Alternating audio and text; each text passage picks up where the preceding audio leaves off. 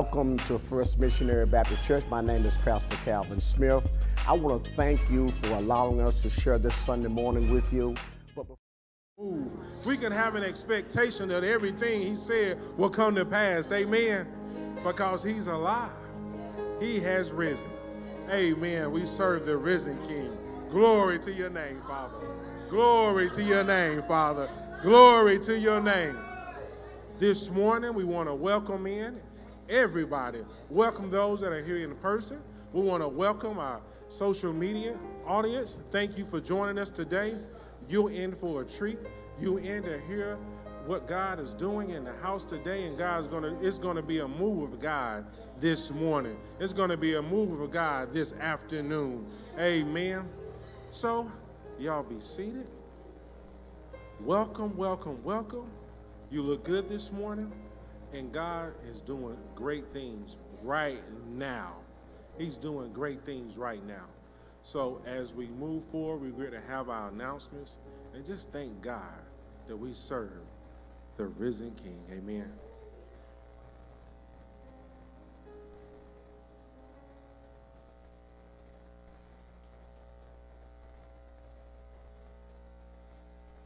Good morning, members, guests, partners, and friends, and welcome to First Missionary Baptist Church, where we are empowering believers to expand God's kingdom. And thank you for watching and listening to this week's upcoming events and announcements. FMBC would like to wish a happy birthday to all members and guests who are celebrating their special day on today or this week. If that is you, please stand at this time so we can recognize you. And if you are watching us via Facebook Live or YouTube, please put it in the chat that today is your birthday so we can recognize you. Happy birthday, and may God bless you with many, many more from the FMBC family. Today, our very own First Lady Tanya Smith will be preaching for our morning worship service. You don't want to miss this dynamic and life-changing word that she will be bringing forth straight from the heart of God. Check out our Facebook and YouTube pages on this Thursday to view the episode with Conversations with Christopher, where our very own Pastor and Lady Smith were the honored guests to appear and interview with Dr. C.S. Wilson. Check out the footage where Pastor and First Lady talk about their experiences with being ministers in Thomasville, North Carolina, and at First Missionary Baptist Church, and also as Pastor teaches about kingdom. FMBC members and guests, please save the date for Thursday, August 17th at 7 o'clock p.m. as Pastor Smith travels to Lambert Chapel MBC Church in Siler City, North Carolina, to preach at their revival entitled, I Choose to Worship. The host and pastor of Lambert Chapel MBC Church is Reverend Kevin Leake. Want to learn how to have a powerful and effective prayer life? Well, join us for our Prayer 101 sessions led by our very own First Lady Smith on this Saturday at 10 a.m. Remember, all our Prayer 101 sessions are via Zoom, so please send your email information to fmbcempower@gmail.com to receive the link. Also, don't forget that we still are having our FMBC Community Fun Day. We have rescheduled our date now to Saturday, September 16th from 11 a.m. to 2 p.m. It is still not too late to get in on volunteering so that you can let your light shine to our community. Please see Sister Tiffany or Sister Tara to sign up and volunteer today. FMBC, we are blessed to be a blessing, and what a privilege and honor it is to give unto God our tithes, offerings, and gifts of love. There are 4 ways that you can give unto our ministry. You can give in person during our 10:45 a.m. worship service. You can use the Givelify app or Givelify website and give online or your mobile device. Search First Missionary Baptist Church when you use Givelify, or you can mail in your tithes and offerings. Remember, God is our source, and we give with a cheerful heart. And as you are giving your tithes and offerings on today, please remember that today is Pastor's Aid Sunday. Every second Sunday of the month, you have the opportunity to sow into God's kingdom as we continue to bless and honor our pastor, the man that God has truly gifted to this house. So don't forget, as you are giving, earmark your envelope and sow a special seed towards Pastor's Aid. At this time, we ask that all of you please silence your cell phone or any electronic device that you have with you on today. Remember that there is no food or drink in the sanctuary, and please limit any unnecessary movements as the word goes forth on today. This concludes our announcements and upcoming events for this week. We are First Missionary Baptist Church, and our leaders are Pastor Calvin and Lady Tanya Smith. We are located in the beautiful city of Thomasville at 103 Church Street, and you can contact us at 336-475-9632. Thank you for your continued support and generosity to our ministry. And remember, at FMBC, we are empowering believers to expand God's kingdom. Stay in the blessing. Amen. At this point, we're going to give our tithes and offerings. So we ask if you would, you stand as we get prepared to give and sow. We're going to have our confession. Amen. Amen. And remember, always sow your seed, don't throw it. Attach your faith to what you're sowing. Amen. Amen. So let's go. You ready? Lord, I thank you for the blessing me with this opportunity to worship you with my tithes and offerings. It's a privilege to give my talents, gifts, and my resources to First Missionary Baptist Church to empower our believers to present the gospel to this community. We sow this seed into this ministry, being obedient to your word. You said that if I give, it shall be given back to me, good measure, pressed down and shaken together.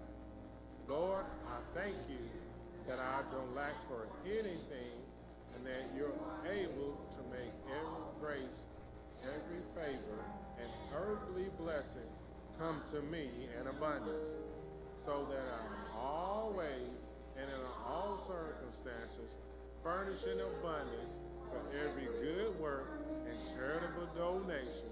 In Jesus' name, pray. Amen. Ushers have charge.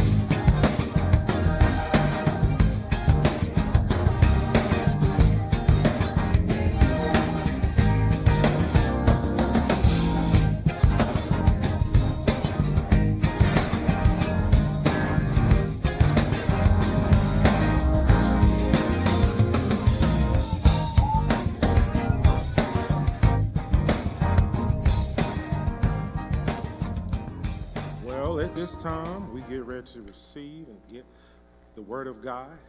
This morning we have a dynamic teacher and speaker of the word, full of the power of God. Amen.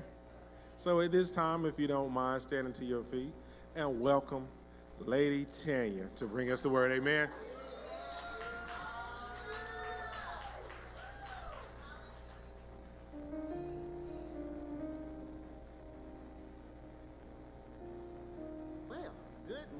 Good morning, and good morning. I just want to, before we Testing. This is my crutch, y'all.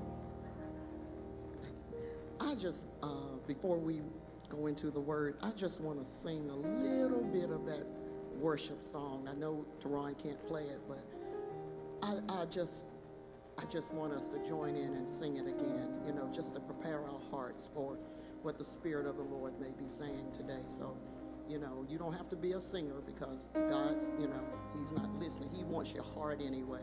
Amen. Hallelujah.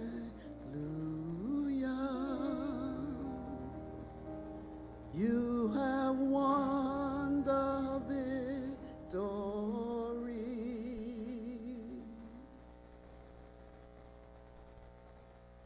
Hallelujah.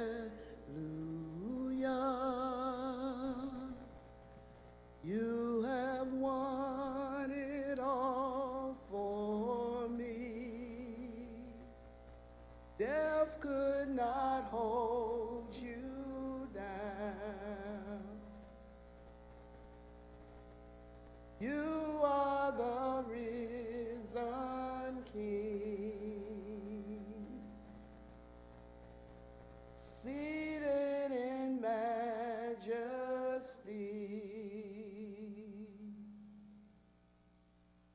You are the risen King. Hallelujah. Thank you, Jesus. Hallelujah. Glory to God. Hallelujah. Thank you, Jesus. Should have had Braylon to come up here and help us keep the beat. But but y'all did pretty good. You're not ready for the road yet, but you did pretty good. So God is good. Again, this morning I greet you in the matchless name of Jesus as I stand here, first of all, giving honor to God and giving honor to my pastor, my shepherd, my prophet, my husband in his absence. And I just want to thank God for him stepping out, because, you know, him leaving his pulpit on a Sunday morning, this gentleman had to be very special to him. So I'm grateful that he allowed himself to do something different, to kind of step out of his box and go minister to another sheepfold. And that's what it's all about at the end of the day. Well, again, this morning we have something. We're going to see what the Lord is saying to us today. And I just want to thank Reverend Godley for her prayer this morning. She was, you know, Pastor gave us a mandate. He said, anytime, every time you teach or minister, you better talk about the kingdom. And so, you know, we got that inbred in us, because I think we're nervous if we don't even mention it, you know, we're like, oh, I didn't say anything about the kingdom. I think Reverend Godley said she had forgotten and she had to go back and get something. So, you know, you always hear about the kingdom in this house, because I think this is what God is saying to his people in these last days. I don't think he had it hidden, but I think for such a time as this, the kingdom message is a timely message. And I think we should be hearing that. And not only hearing it, we should be walking as kingdom citizens amongst the world and the people that we come across. So I'm just going to be grateful today, and I'm thanking you. And I had an illustration, but I think I'm going to move forward, because sometimes you know, what you do and what the Holy Spirit wants may be two different things. So we're going to honor him today. But today, my kingdom, and as I stated earlier, Reverend Godley was all over my topic, and she was talking about the kingdom come in our lives and how we should be kingdom citizens, and I'm like, yeah, God, I'm right. I know I'm on the right path now, because you'll hear in a minute why I said that. You're right there. Thank you, Holy Ghost, because only you could have done that.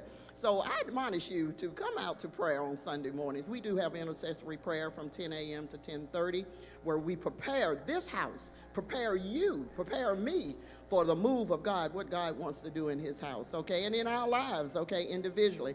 This kingdom message is big, and as I heard Miles Monroe say, he'll be teaching it, until he dies. And Calvin said the same. Oh, I'm sorry, y'all. Pastor said the same thing. He's going to be, this is the message he'll die teaching. And because I believe this is what God wants us to grab hold of in this time, okay? All right. Go ahead, sit down. Sit down. You make me, when they say, you're making me nervous, y'all remember that subject. Y'all, most of y'all, some of y'all remember that teaching. You're making me nervous. Okay. All right.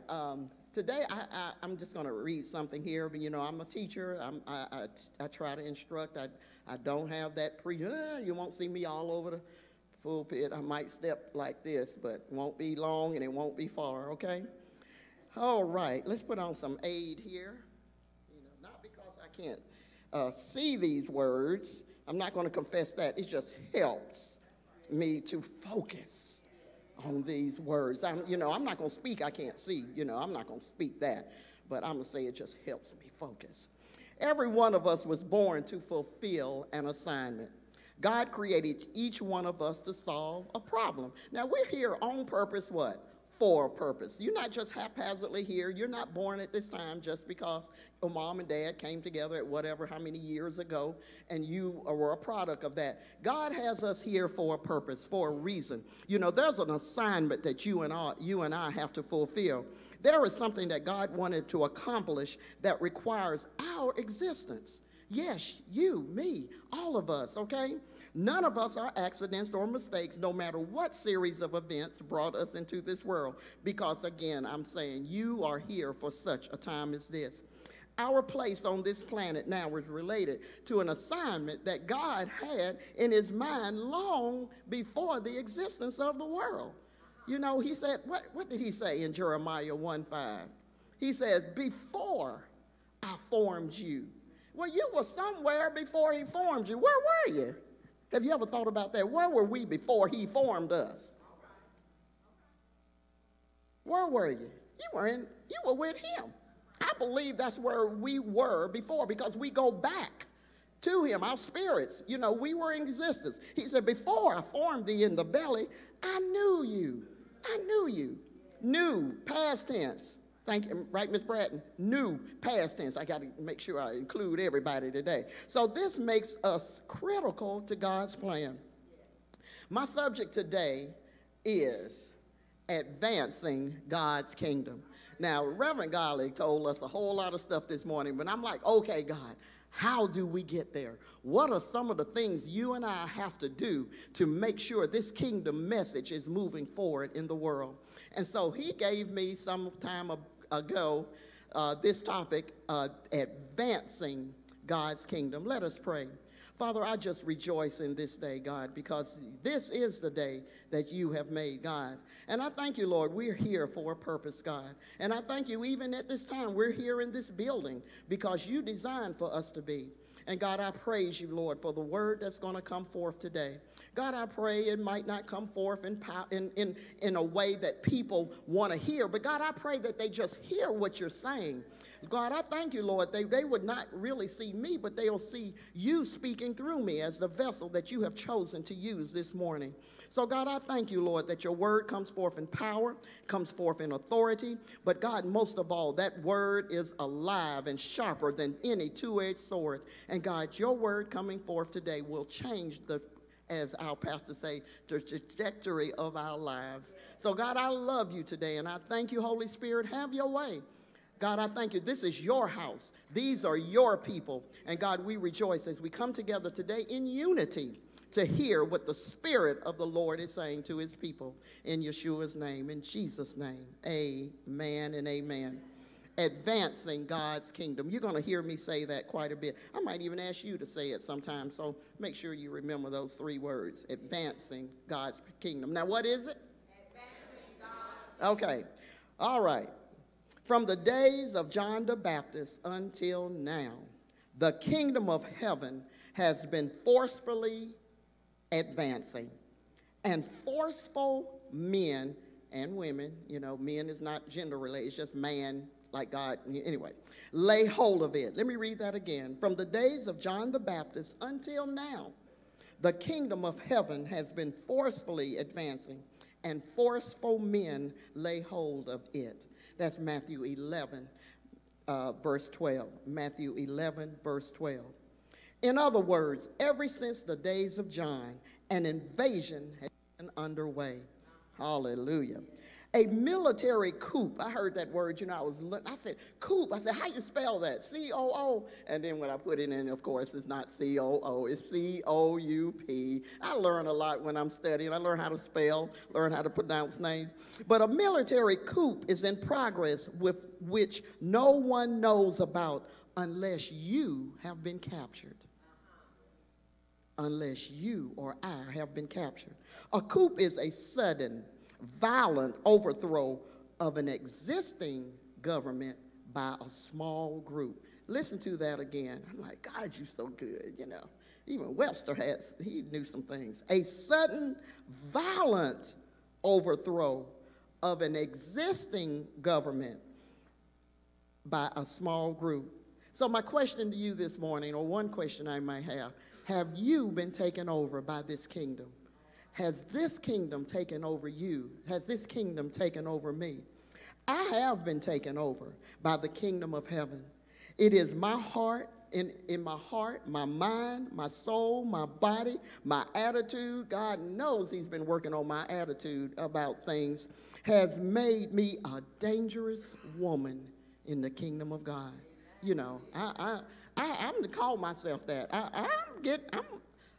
I'm doing some things, you know, and I'm not bragging as pastor. I'm going to use all his words as braggadocious, you know, I'm going to get him to spell that for me. But I'm just celebrating what Jesus is doing in our lives. Amen. All right. Now that word advance means to move forward with purpose, with a cause. So we're going to move this kingdom forward with purpose and a cause. Okay? Now, a kingdom is defined as a sphere of influence in which a king rules. Now, who is this king we're talking about? We got to know who our king is.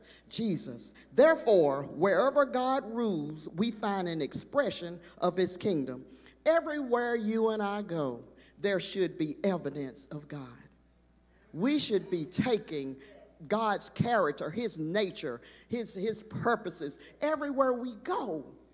You know, we should be a representative. You know, I remember the scripture that said that they have been with God. That's how it should be with us. Wherever we go, wherever we leave a place, don't let them be saying that we've been with the other.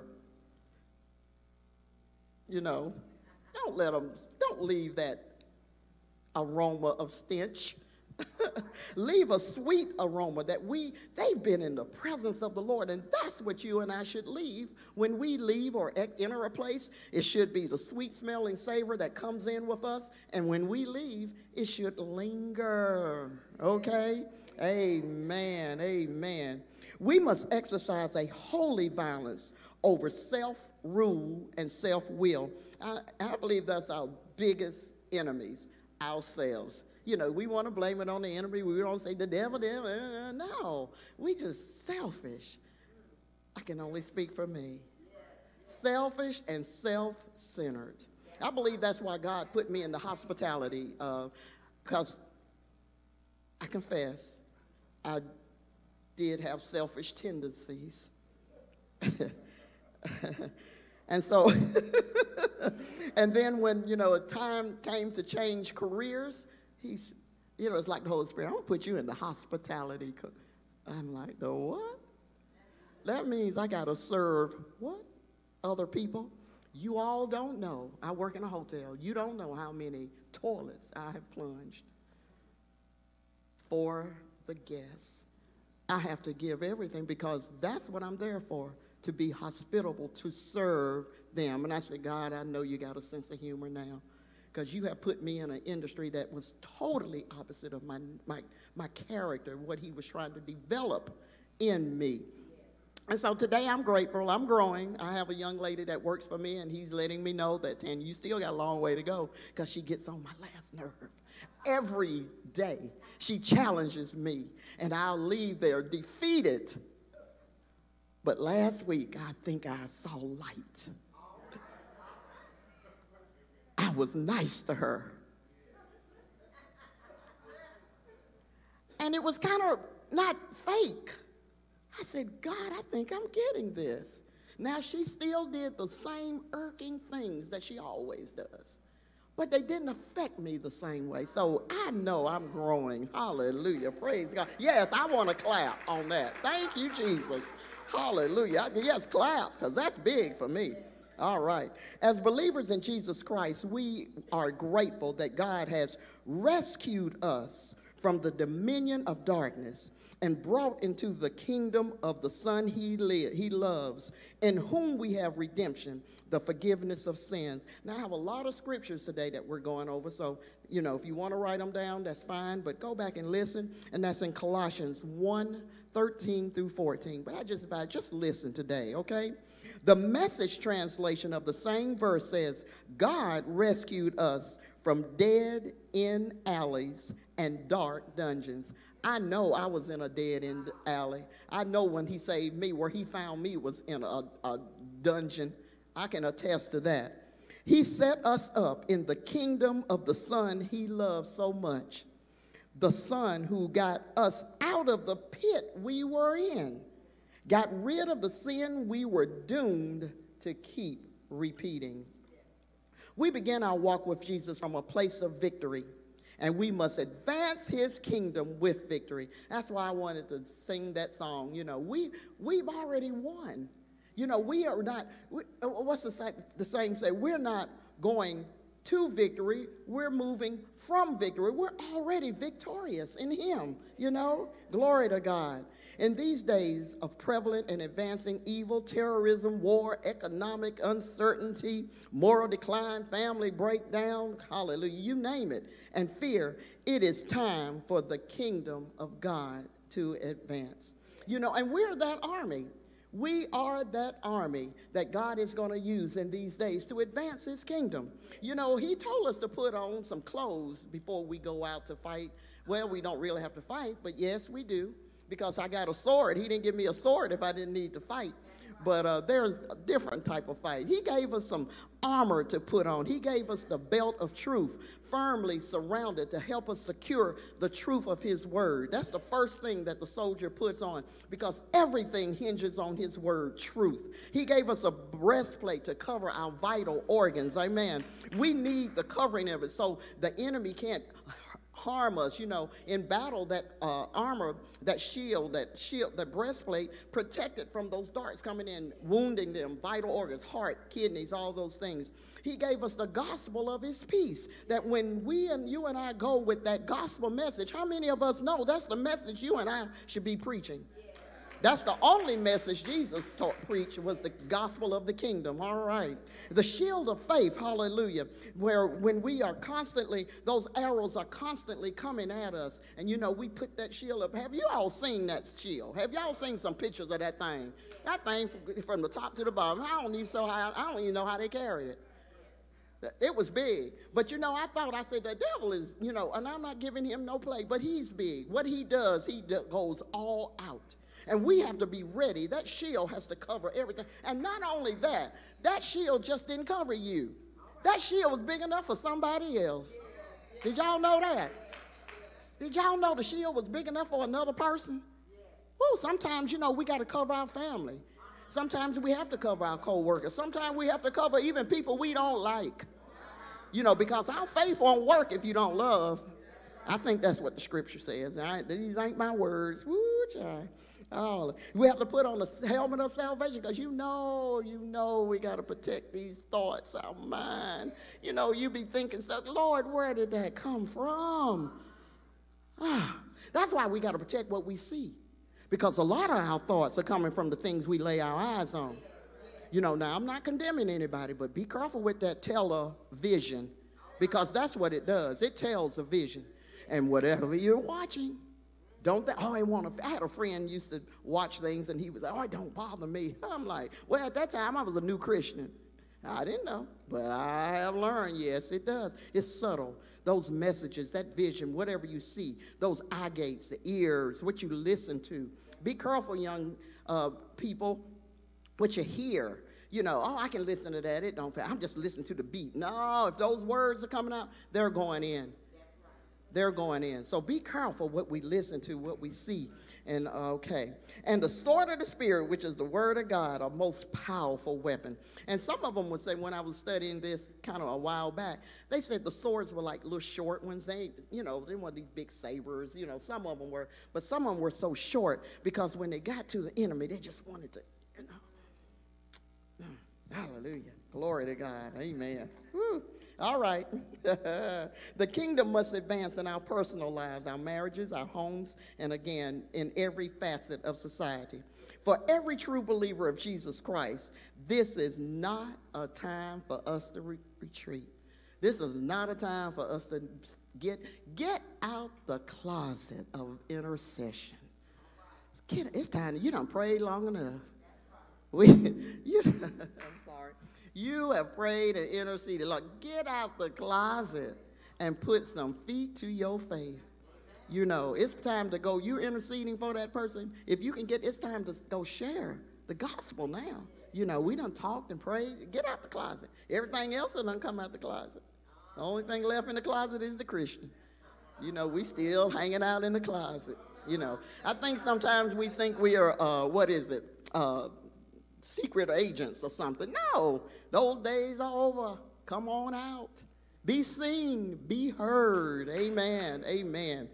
Every test and trial we face is an opportunity for training to reign. Y'all remember some of that. We training for reigning, you know. That's it. Revelations 3:21 says, to him who overcomes, I will give the right to sit with me on my throne, just as I overcame and sat down with my Father on his throne. That's God's will, y'all, to be seated. You know, and when we're in Christ Jesus, we're seated in heavenly places with him. Now, I don't know how that looks. When I read the Bible, I try to visualize. Now, Lord, what did that look like? You on the throne, Jesus on your right. And you say we're seated in heavenly places. Where are we? You know, read the Bible like that, you know. Just think, now where are we, Lord? Are we just like around you, or where are we? Are we all of us to the right and nobody to the left? I don't know. But anywho, it just blesses me to ask questions like this. The teaching of the kingdom was a priority in the ministry of Jesus. He not only taught the gospel of the kingdom, he demonstrated the kingdom. It's not just enough for us to talk about it. We got to demonstrate. Okay. We are called to no less of a mission. Jesus began his ministry with a call of repentance. This is how Jesus started that day. Matthew 4:17 says, from that time Jesus began to preach and to say, repent, for the kingdom of heaven is at hand. Repent, for the kingdom of heaven is at hand. Now, repent means a complete change of mind and thinking. A complete change of mind and thinking. A whole new mentality. And of course, a change of our direction. You mostly hear repent means if you're going this way, you turn around and go back this way. But don't you know that you can go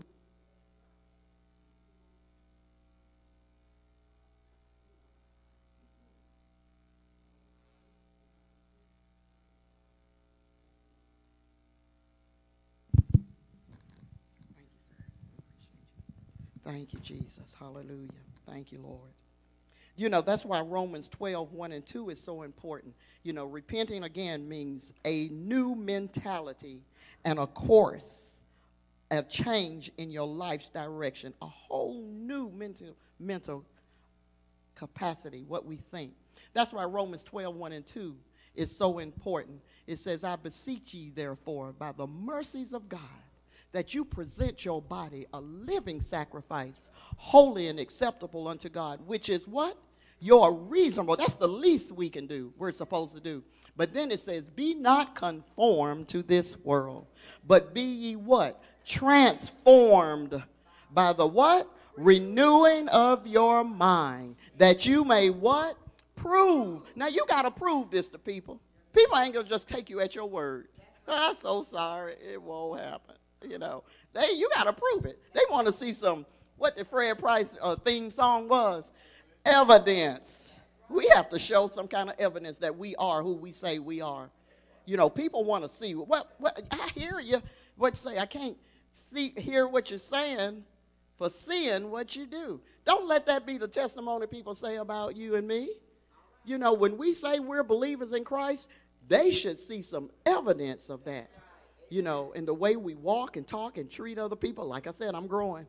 Ooh, my young lady, she probably ain't seen a whole lot of evidence, you know, in certain areas, because she had me up the pole there. Hallelujah.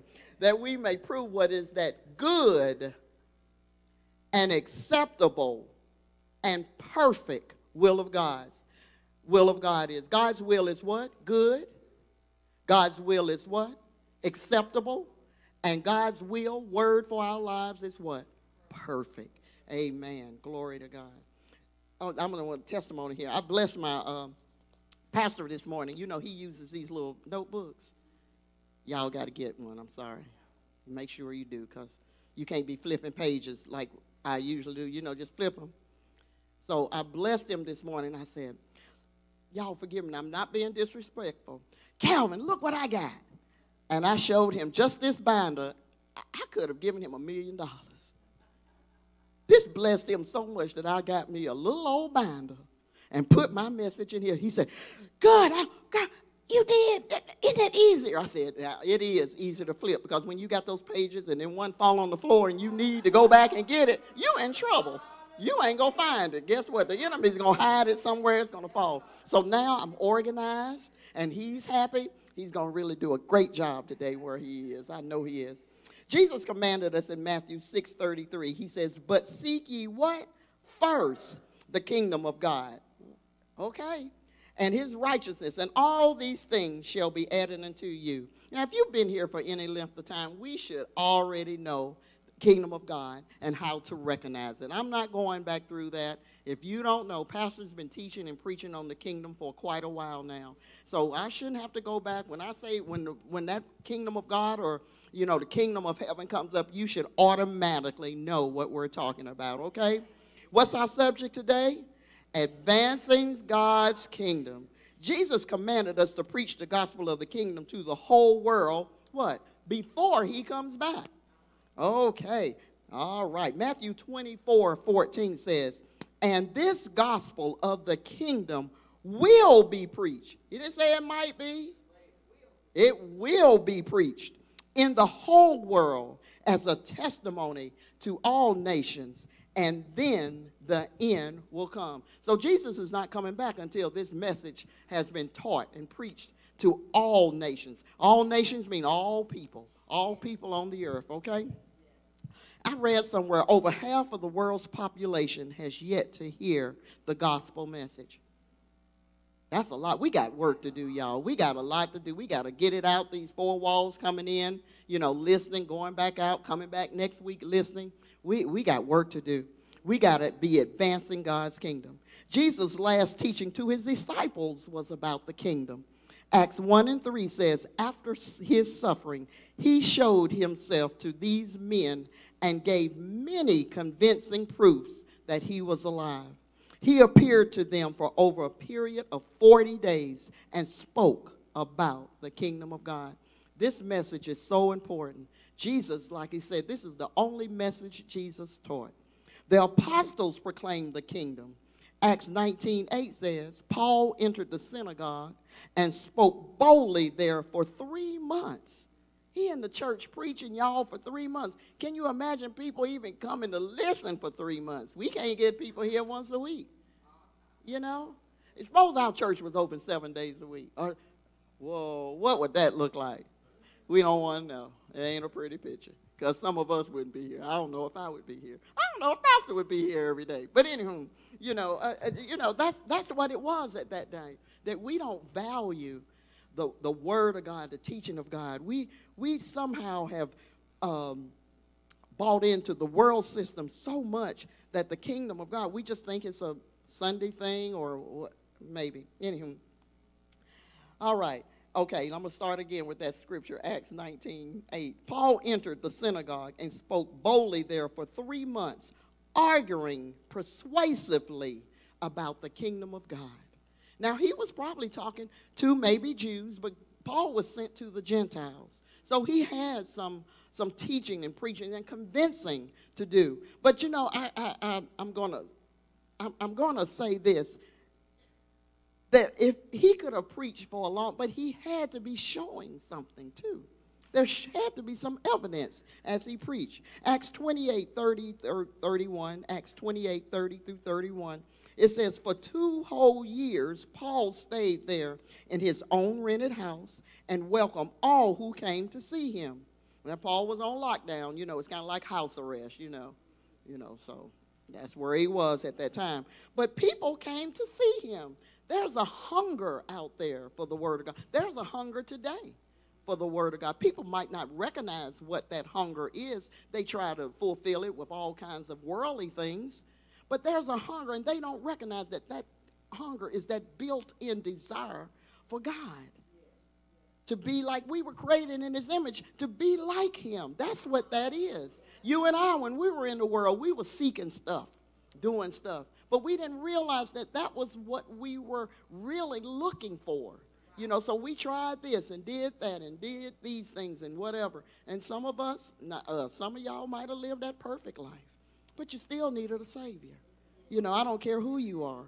Okay?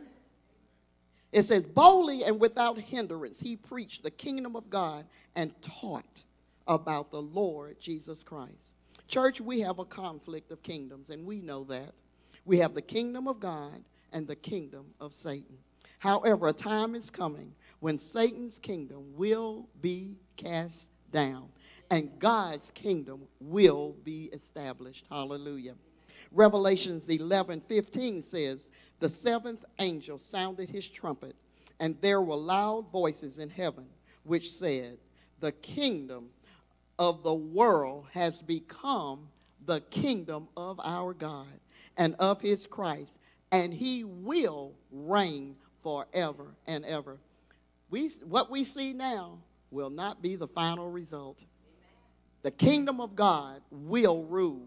And, you know, sometimes I look around and say, God, you know, that's hard to believe because this worldly kingdom is just so, it just seems like it's so big and getting worse and worse.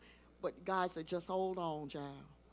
You haven't seen nothing yet. And I really believe that with all my heart. This gives us reason to hope and persevere in the task of advancing God's kingdom. You know, it's kind of like leaven, a little at a time. You know, I think that's sometimes maybe how armies did. When they were attacking, they just take a little ground. That's how it is in the kingdom of heaven, kingdom of God. We take a little territory at a time. We don't go conquer a whole big area, but we just advance. Remember, we're advancing, little by little. We know we are on the winning side. There are many important ingredients to God's kingdom, and if we want that kingdom to advance. So we're going to talk about some of those ingredients that you and I need to make sure that they're manifesting in our lives, okay? The first one is humility, and it is required for acceptance or entrance into the kingdom of God. And this is why I say that. In Matthew 18:1-5, it says, at that time, the disciples came to Jesus and asked, who is the greatest in the kingdom of heaven? Now, has anybody been watching The Chosen? I admonish y'all to watch that. Hush up, Tanisha. Y'all need to watch The Chosen. I'm not going to tell you what it is. You go find out, but you need to watch it. You know, you're watching on TV and this. Watch something. Now, don't judge it. But The Chosen, it has just changed my view of things. Now, I'm not saying everything is biblically correct. Just like anything people make, they got to add a little something into it. But watch The Chosen, okay? That's all I'm going to say. Go to the movie when it come out, too. Right. At that time, the disciples came to Jesus and asked, who is the greatest in the kingdom of heaven? He called a little child and had him stand among them. And he said, I tell you the truth. Now, I don't even know why Jesus got to say that, but, you know, he had to even had to say that, you know, and anyway, he said, I tell you the truth. Unless you change and become like little children, you will never enter the kingdom of heaven. Therefore, whoever humbles, and humbles themselves means submitting to the authority of another. Whoever humbles himself like this child is the greatest in the kingdom of heaven. And whoever welcomes a little child like this in my name welcomes me. We become participants in God's kingdom purely by God's grace, not because of anything you and I have earned. We have nothing, as I stated earlier, to boast about. Ephesians 2:8 says, "For it is by grace you have been saved through faith, and this is not from yourselves." We talk about humility here. It is a gift of God. Having a spirit of humility will always be demonstrated by exalting Christ more and more. Not our ministry, not our work, and not what we do for him. Okay? John the Baptist had the right attitude. John 3:30 says, "He must become greater, I must become less." Talking about Jesus, he said, "He must become greater, I must become less." We're talking about what, y'all? Advancing God's kingdom. Paul, with all his achievements and his heritage, recognized in a spirit of humility that all of that he had was inferior to knowing Christ. And we know what Paul, let's read Philippians 3:7-8, and this will explain that. "But whatever was to my profit, I consider loss for the sake of Christ. What is more, I consider everything a loss compared to the suppressing, I got a gnat, y'all. It's bothering me. Okay. I consider everything a loss compared to the surpassing greatness of knowing Christ Jesus my Lord, for whose sake I have lost all things. I consider them rubbish that I may gain Christ." Now, you know Paul, people know who Paul's pedigree was. Paul, his notoriety, he was a Pharisee of the Pharisees, that I've heard it say. He knew the law of Moses. He knew the 5 books of the Pentateuch. He knew the Old Testament. Paul was the man back then, All right. Paul even realized that all the things he had learned, if they were contrary to the message of the kingdom of God, he counted them as, some scriptures say, dung, not profitable to him, okay? Next ingredient we have is submission. Now, that's difficult for some of us. Anyway, Jesus is the ultimate example of submission. When he faced the cross, he prayed, what? "Not my will, but your will be done." Kingdom advancement will not take place apart from surrendering our whole life and our will in complete allegiance to Jesus. Okay? The Bible tells us to die how often? Daily. And it says, take up your what? Cross. The cross is an instrument of what? Death. Ain't nothing pretty about the cross. Okay. He is the commander-in-chief, the one who leads us into battle to advance his kingdom. Miles Monroe's definition of kingdom speaks to submission. And when I read it, I said, that's where submission is, a lot of it in there. The kingdom is the governing influence. Now, influence means submission, because you're going to be influenced by someone. You got to submit to something, of a king over his territory. So that means we got to submit to somebody's territory, impacting it with his personal will. Who are we submitting to? Who's going to be the king? Who are we making Lord over our lives? Impacting it with his personal will, purpose, and intent. All right. We all know the other definition of kingdom. We're not going to say that today. It says the attitude of submission also implies complete obedience. Lack of obedience, even in the small areas of our lives, upset the plan and purposes of God. We see that in the life of Saul, who fell from God's favor because of disobedience.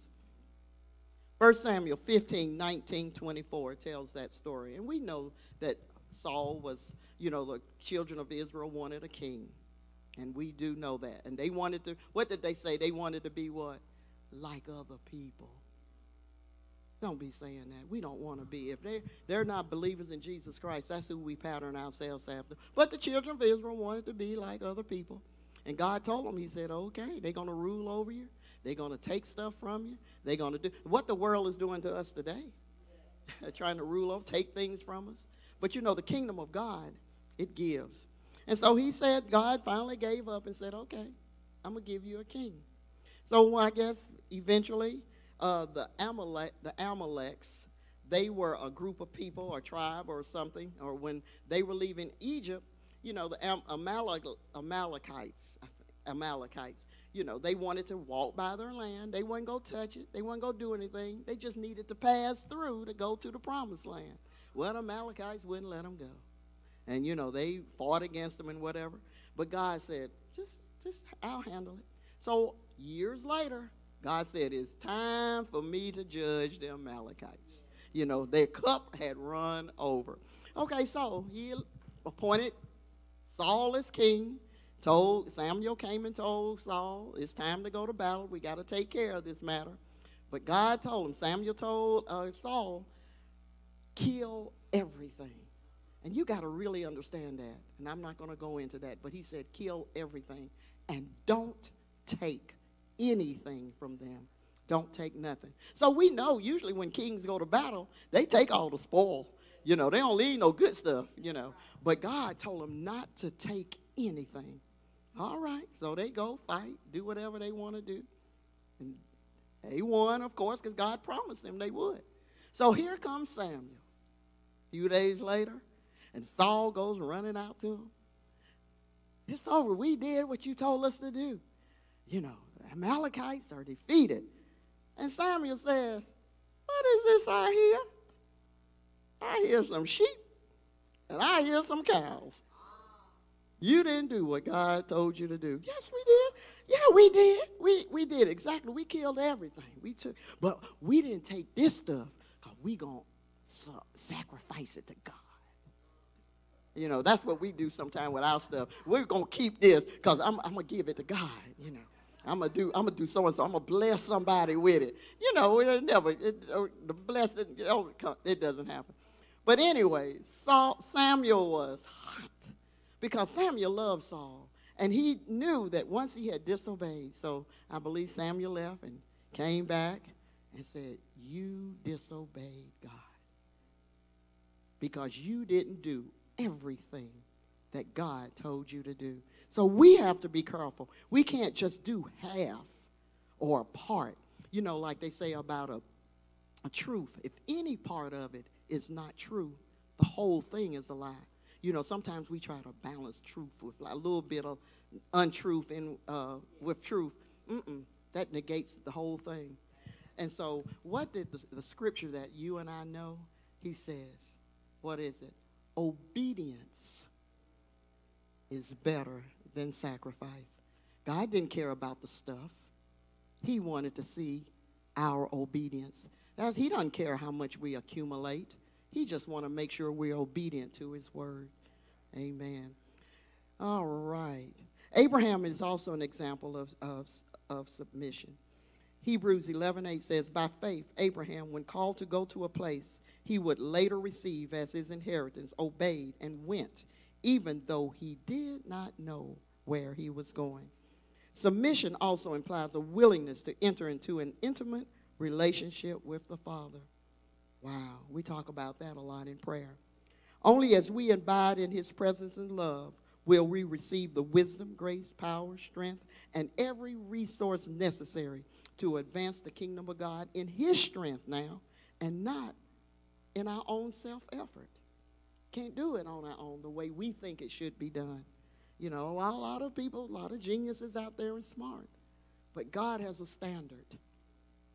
And he admonishes us to follow his standard. Because God knows the end from the beginning. And so it would behoove us to listen. Well, God, I think this, don't think nothing. Just obey. Listen and obey, okay? John 15:4 says, live in me. Make your home in me just as I do in you. In the same way that a branch can't bear grapes by itself, but only if by being joined to the vine, you can't bear fruit unless you are joined with me. I am the vine. You are the branches. Don't get it twisted. Don't get twisted who's in charge, okay? I am the vine, Jesus said, and you are the branches. When you're joined with me and I'm with you, the relationship, intimate and organic, the harvest is sure to be abundant. Separated, you can't produce a thing. I love how the Message Bible does this. You can't do a thing separated from God. Anyone who separates from me is dead wood, gathered up and thrown on the bonfire. But if you make yourselves at home with me, and my words are at home in you. That's so important. The word of God must have first place in our lives, okay? Amen. You can be sure that whatever you ask will be listened to and acted upon. This is how my Father shows who he is. When you produce grapes, when you mature as my disciples, okay? Now, what is our message today? Advancing God's kingdom. The next illustration is aggressiveness. And that word aggressive means ready to attack. Remember, we are to be aggressively seeking the word of God. The kingdom of God, excuse me. Being aggressive for the kingdom means that I will surrender my will, fears, personal rights, selfishness, and give all my energy in every aspect of my life, hallelujah, to advance God's kingdom. I do not separate my personal life or church life into separate compartments. We shouldn't be compartmentalizing. I think I got that right. God, I can handle this. You just take care of this over here. When I call, you answer. When I ask for something, you give. But I think I got this. Just because, and it could be going perfect. Your life could be as far as you think is perfect, but it's not. Just because you don't see strife or anything, just because you're not dealing with anything, that doesn't mean that everything is perfect if you're in control, okay? Being aggressive for the kingdom means that I will surrender my will, okay? I do not separate my personal life or church life into different compartments.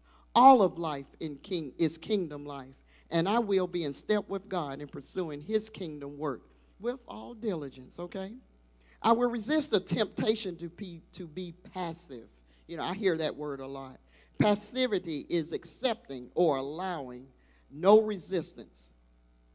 Acceptance or allowing, no resistance. What did the scripture tells us? To what? Resist the devil, and he will flee. But we always want to quote that part. But what is the first part of that? Submit to God. You can't resist the devil if you are not submitted to God. You got no power. You ain't got nothing. So you can't. And so if you're wondering, well, I'm praying, how come I can't get victory in this area? You haven't submitted to God.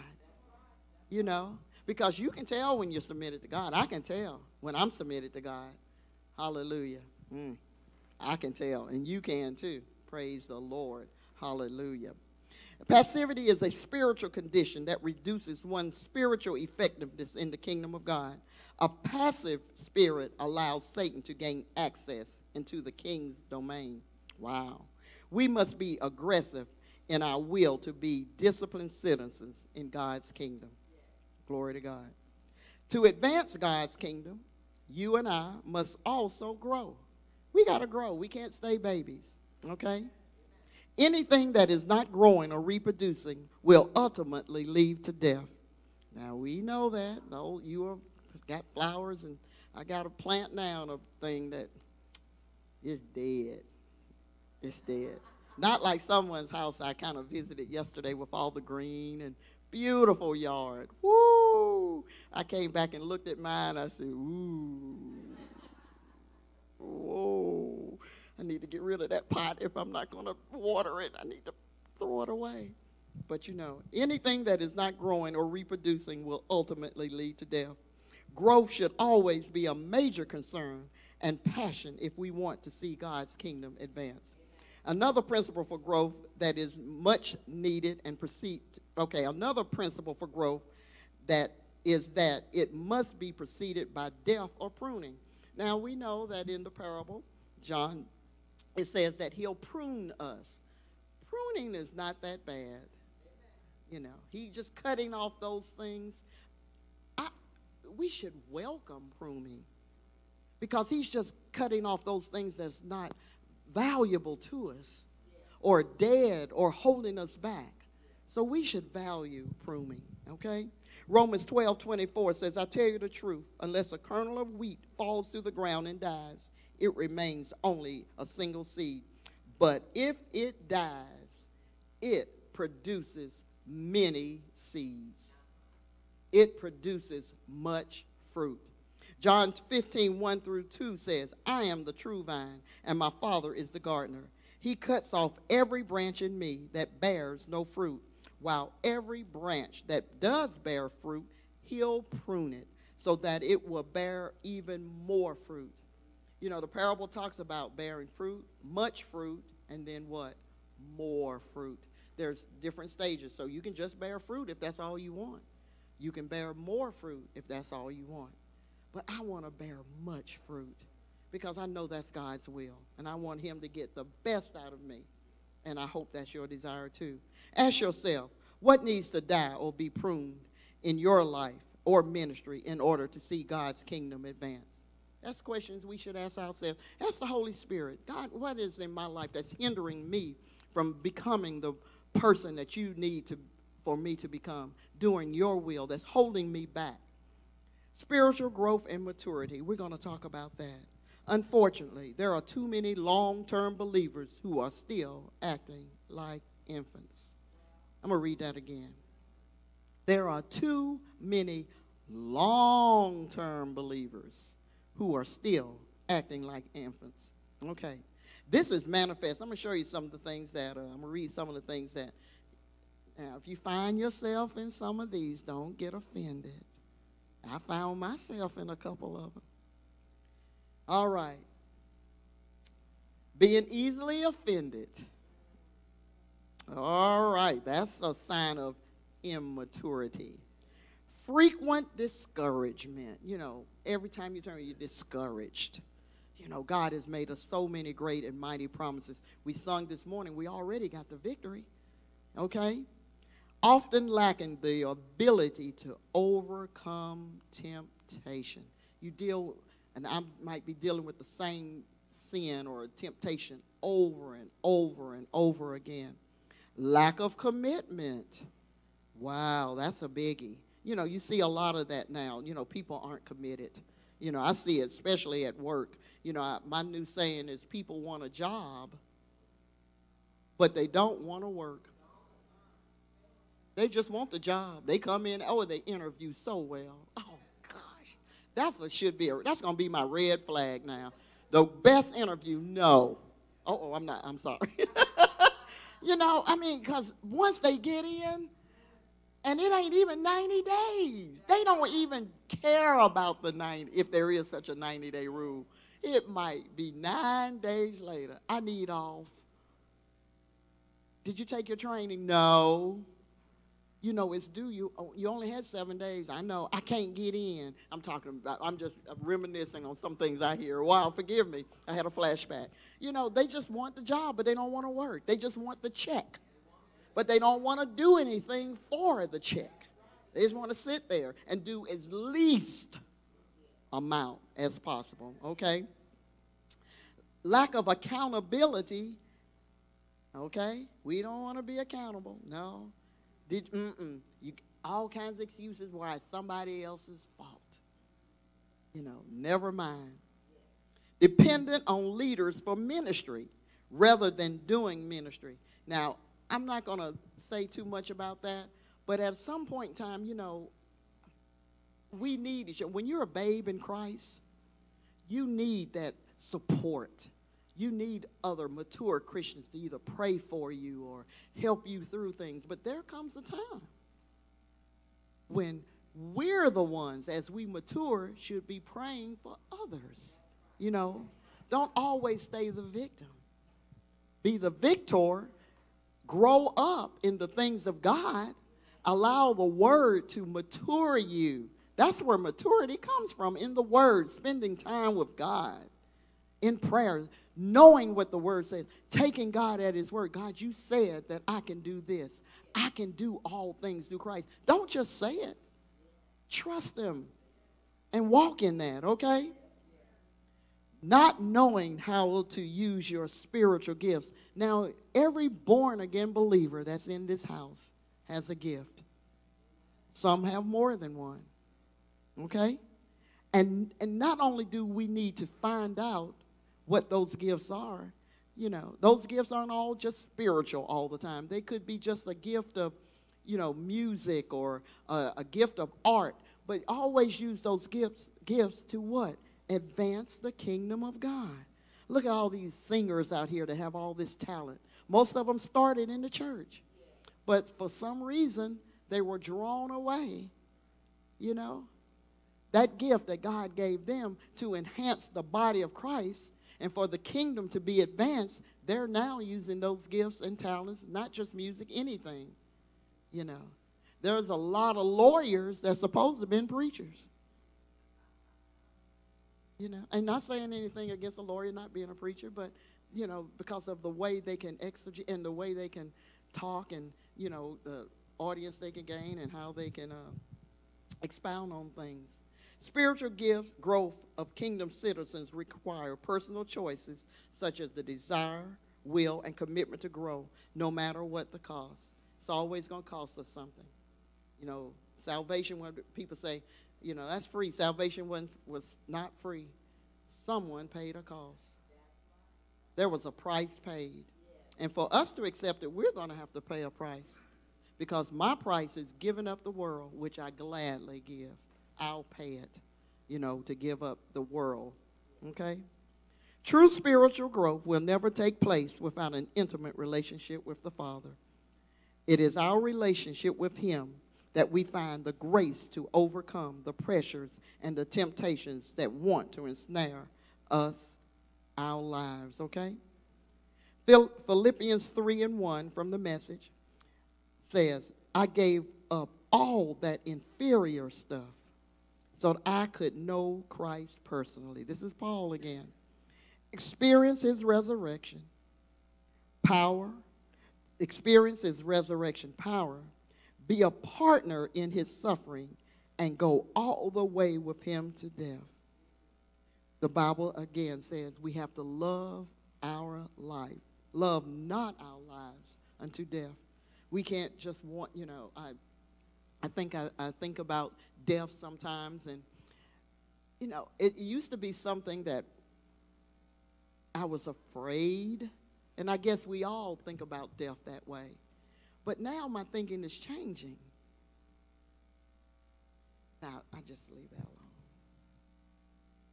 alone. You know, I'm not saddened about the fact that I will die. It used to, the only part that saddens me is that you leave loved ones and family and friends behind. But when you think about the prize, you know. But my thing is, God, I want to die empty. I don't want to die with ministry in me. I don't want to die full.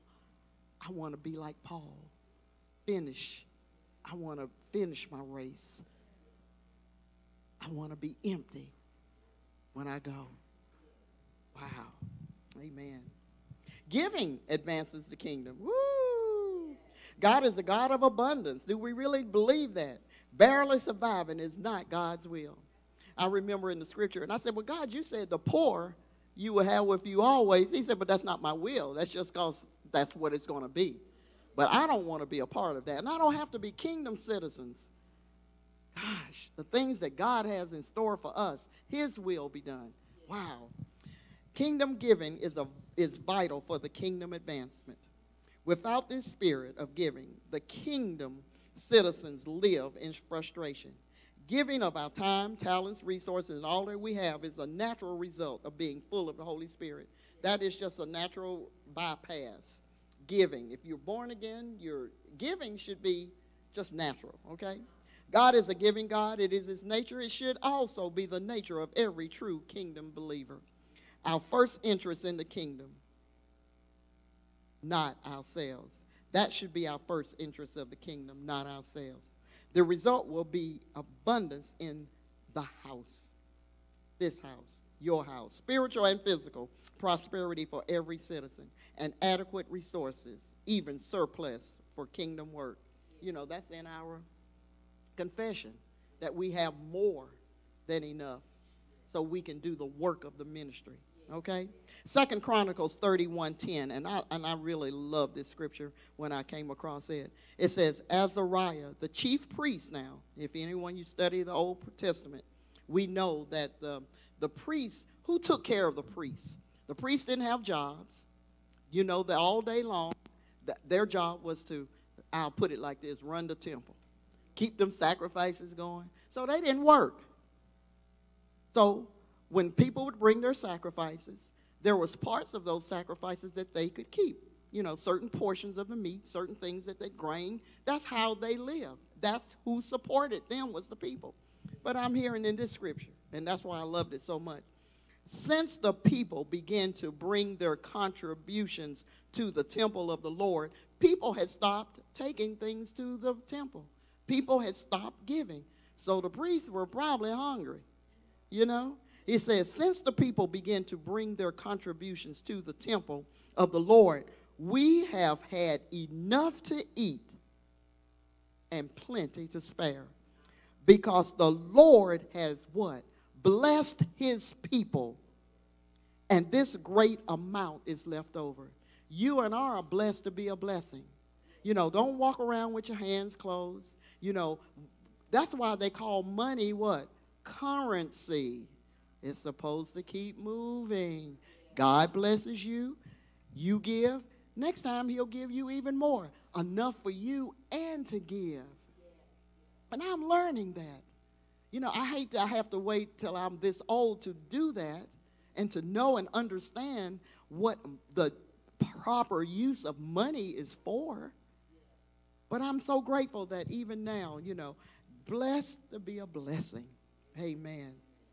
We made a holy and faith-filled declaration here at this church through our confessions and prayer to grab hold of a vision that our pastor gave us that he knew came from the Lord, that this house would be debt-free. And the vision came to pass. God will do exactly what he says he'll do. We trust and believe. Not only this house, our houses. The power of the Holy Spirit also pushes us into the kingdom. And I'm coming to a close. Jesus came to reconnect us to his Father and his kingdom. The connecting link was the Holy Spirit. That is why the focus of his message was repent, for the kingdom of heaven is near. Okay? We have to use the gifts of the Spirit. God has, as we said, God has given us gifts. What gift should you ask God for? If we're in an assembly and you say, God, bless me, use me, what gift would you ask for? Gift that's needed. Whatever's needed. If healing, gift of healing. If tongues, interpretation of tongues, words of knowledge, prophetic words going forth, whatever. And the Bible tells us to desire the what kind of gift? The best gift. Now, and I want God to use us. You know, we were talking about a visible demonstration of his kingdom. That's what we prayed for this morning. You know, we don't want to be kingdom citizens talking about the kingdom and not able to show a visible demonstration of that kingdom. And I don't care who you are, never say, well, I can't do that. Yes, you can. You know, don't limit God. Greatness is in us. We limit ourselves. God is there with his hand stretched, getting ready to, you know, like we said, we in prayer a lot of times, and we go pray, and then we say in Jesus' name, and we gone, and God's sitting up there like, I got something I want. And we out the door. We don't take that time to sit and listen to him. You know, prayer is communication. Amen? Okay. Glory to God. Amen. Again, we want to see a demonstration of the Holy Spirit's power in this house, in our lives, in your house, amongst your family and friends and co-workers. Jesus, we see through numerous miracles, deliverances, and teaching with authority, demonstrated the power of the kingdom and delegated that authority to his followers. Now, we know that Jesus did, what did Jesus preach? The gospel of the kingdom. And we know that there were a lot of, miracles, signs, and wonders. But that didn't come till after he preached the gospel of the kingdom. That was the visible demonstration of him teaching and preaching the gospel message.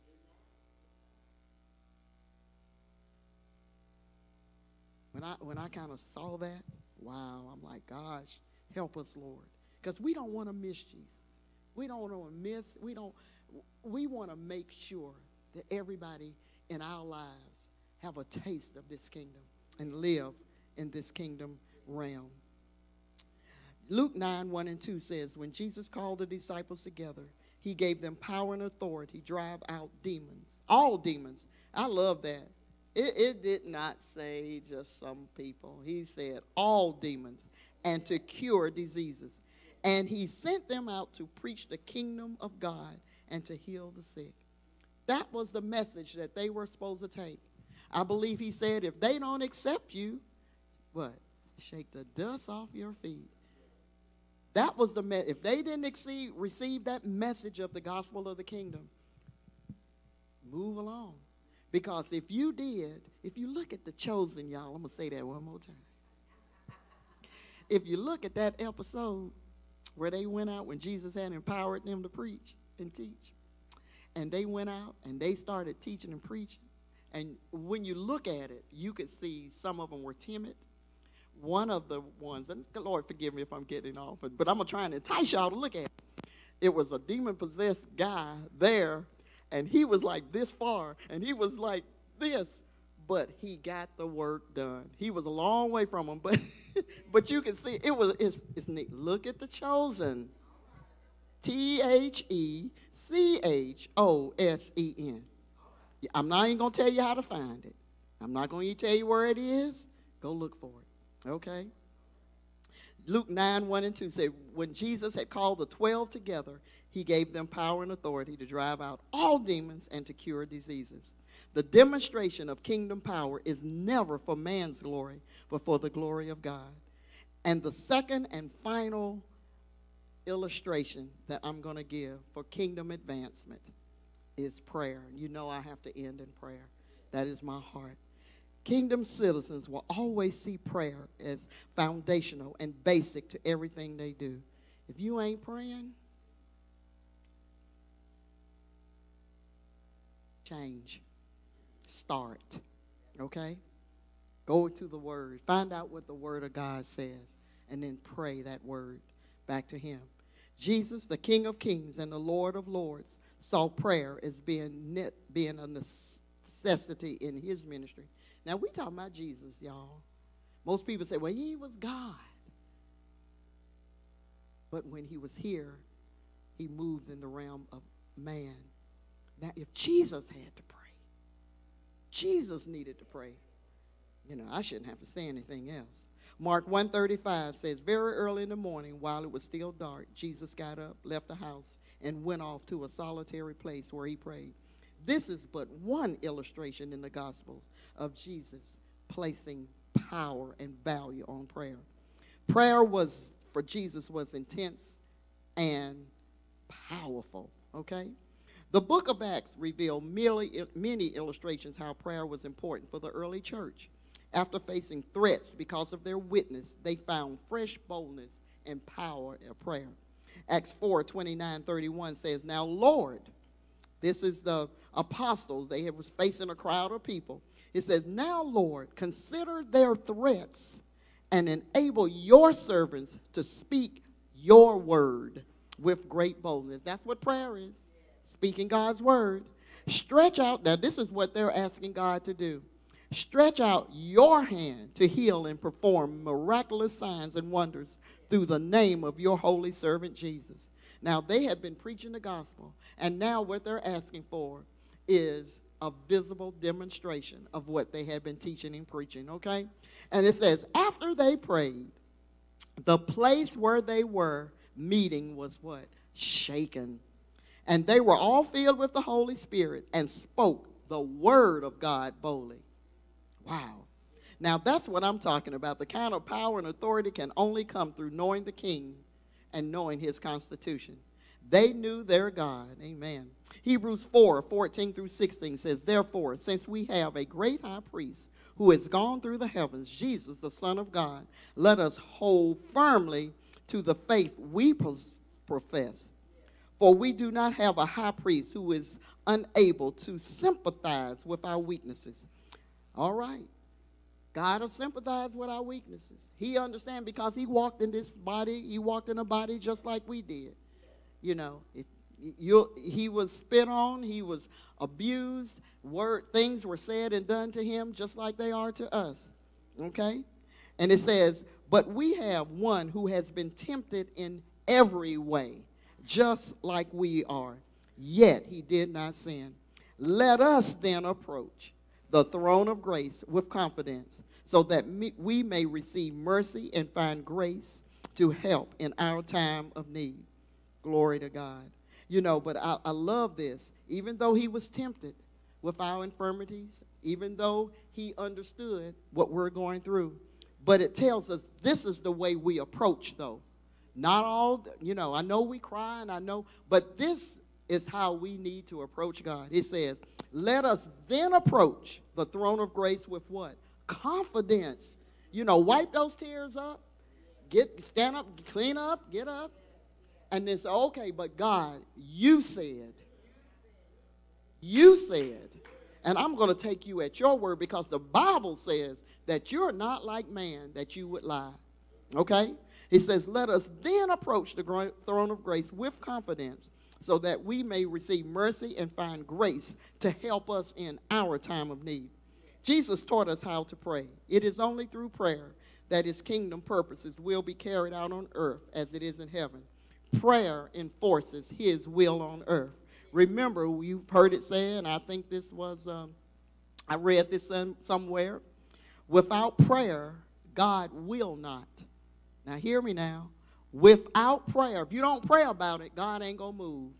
Without prayer, God will not. And without prayer, man cannot.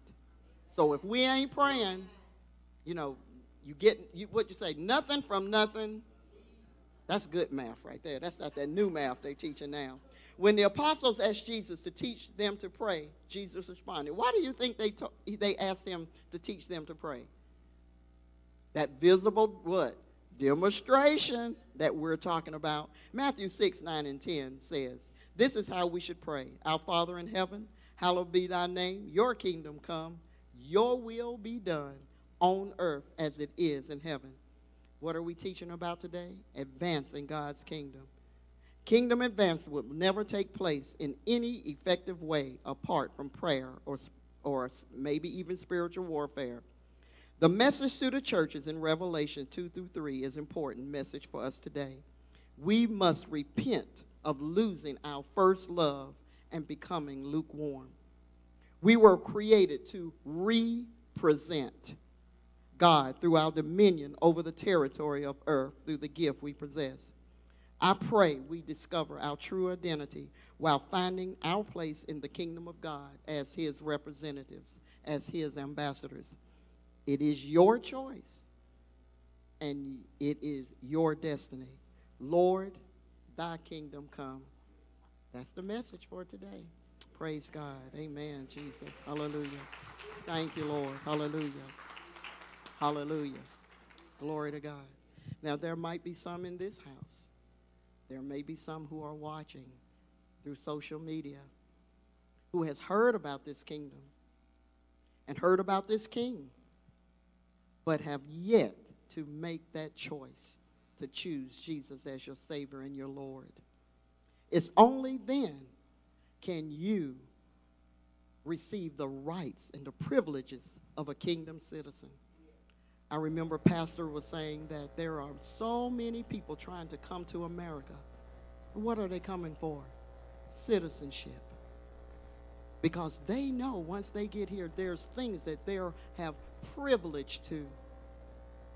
Well, that might be you today. In the kingdom of God, there's so many things that God has for his people. God is a good God, and he has only good things for his children. He has gifts for us. He wants to, and he wants to be Lord over our lives. But you have to make a decision to trust him. You have to make that decision and say, Lord, I want to be a part of this kingdom. So, Father, I ask you to invite Jesus in. Invite him into your heart. Invite him into your life. Ask him to forgive you of your sins. That's the thing that's holding you back. But it doesn't have to, because Jesus gave his life. The Bible says, for God so loved the world that he gave his only begotten Son, that whosoever, you might be that whosoever, whosoever. Hallelujah. Glory to God. Let us pray. And if that's you, pray this prayer. Father, I thank you for the gift of salvation. I thank you for sending Jesus to die on a cross for me. God, I thank you that you loved me so much that you would die for me and pay the penalty that I should have paid but could not. Father, I invite you into my heart. Father, become Lord. Thank you as you become my Savior. Cleanse me from all unrighteousness.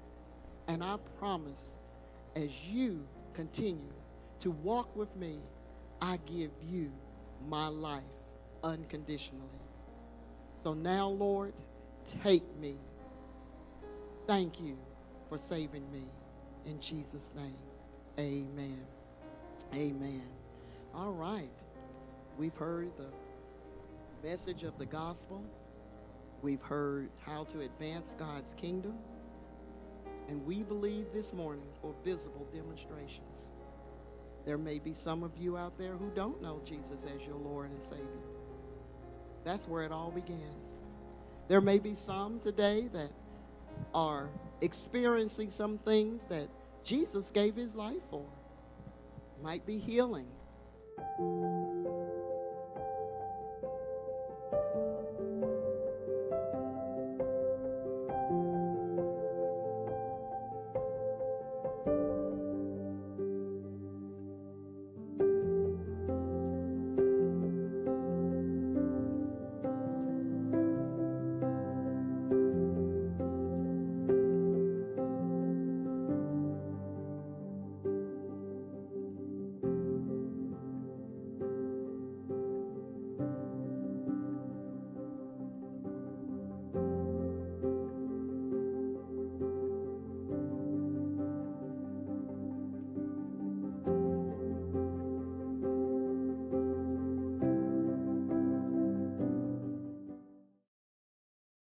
What an awesome word of the Lord.